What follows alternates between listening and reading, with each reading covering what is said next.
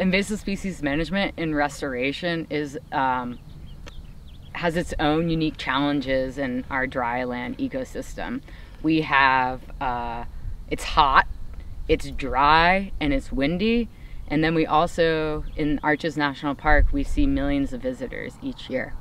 So our program really focuses on early detection, rapid response, and we focus those efforts on high visitor use areas and road size. So we will look at trailheads for invasive species like puncture vine, also known as goat heads. We'll patrol the roadsides. We also are working to do more outreach with visitors through Play Clean Go, and get signage and just inform visitors that they can be vectors for invasive species. So brushing off your boots, cleaning your backpacks before you come to the park, or even from one trailhead to the other, because in our areas here, not every trailhead has the same plants.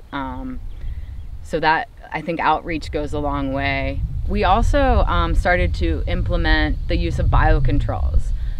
Again, we don't have a huge crew, but we have a lot of area to manage.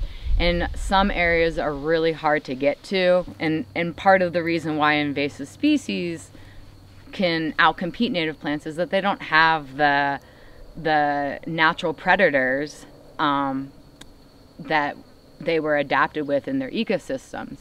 So by adding that biocontrol, the predator that evolved with the invasive species in its home ecosystem, we move that to our ecosystem, and now there's a natural predator that sort of like